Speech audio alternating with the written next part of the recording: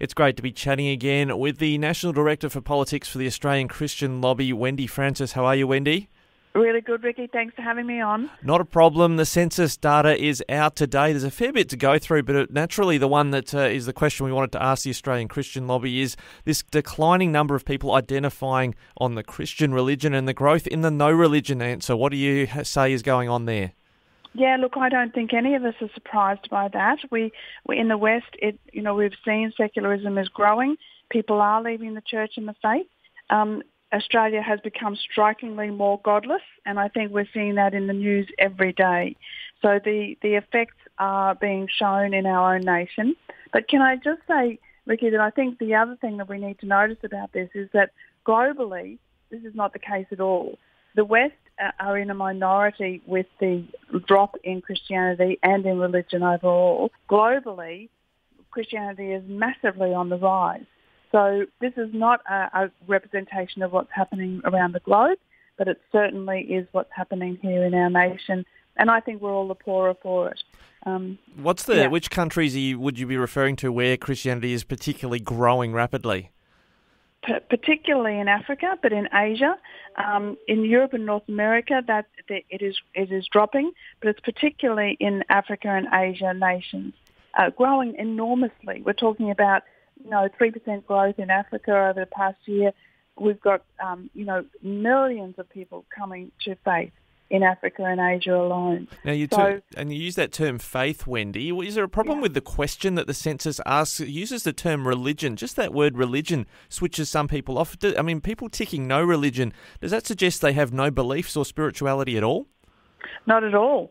And I think that even that question in the census was really quite important too, because we still have in this census over 70% of Australians identifying as religious.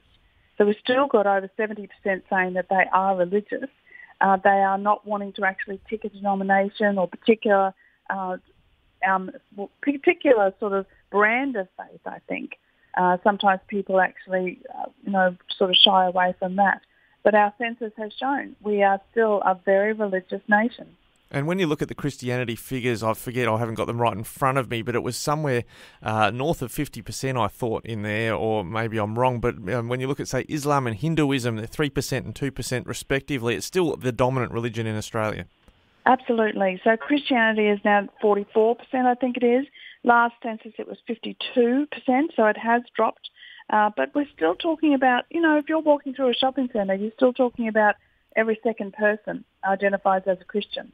So we're still talking a very strong representation in Australia of people who are very specifically address this question, because there certainly has been a lot of pressure, particularly from outside groups, of people saying, don't tick religious, don't tick religious, don't tick Christian.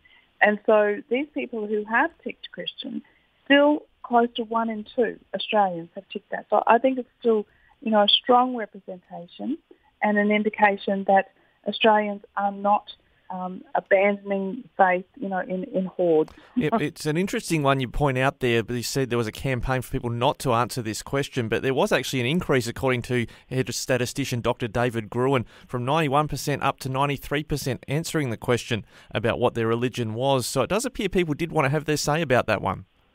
I don't think people like being told what they can and can't say on the census.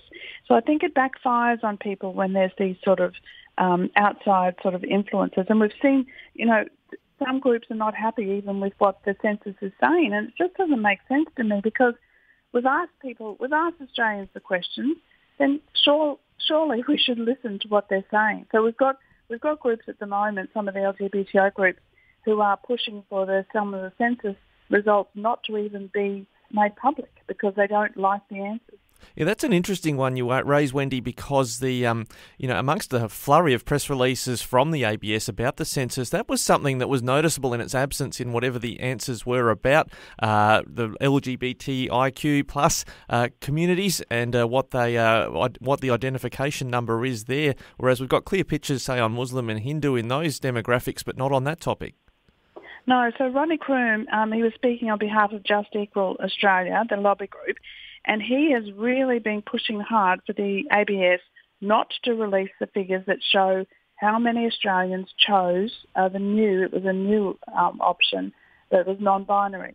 but he doesn't want that to be disclosed because they don't believe that enough people will have picked that option for them to get any advantage from the census results. Because obviously business and education, they all look at these results.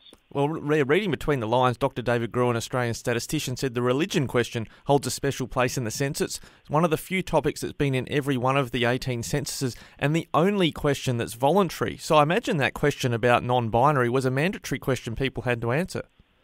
Well, it was male, female or non-binary. So you needed to choose what gender you identified as. And that was, male and female, which are binary choices, or non-binary. And so now the ABS spokesperson, I read yesterday in the Sydney Morning Herald that the Bureau is saying that they won't include the non-binary count in the first release and that they will report on the data for male and female, but they're actually going to withhold that section of the information.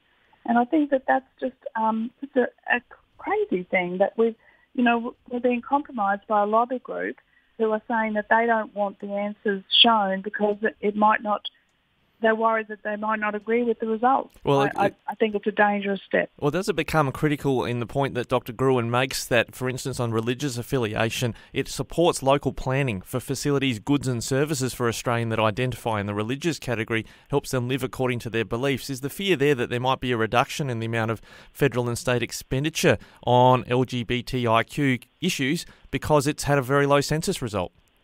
That is their concern, and particularly, when you look at education and the huge increase in the curriculum of things pertaining to non-binary sort of curriculum sort of inclusion, they would be concerned, if the numbers are very low, that might decrease.